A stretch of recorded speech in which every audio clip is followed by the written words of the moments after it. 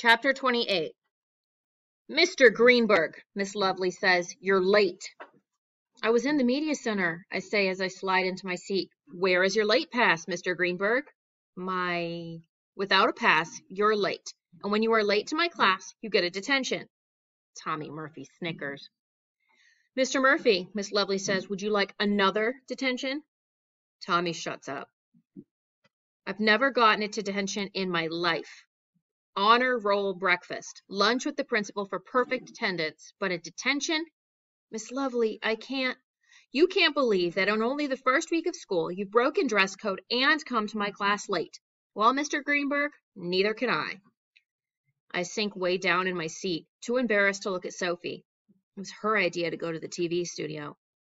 Miss Lovely slaps a piece of paper onto my desk. Now, if you don't mind, I'm going to teach.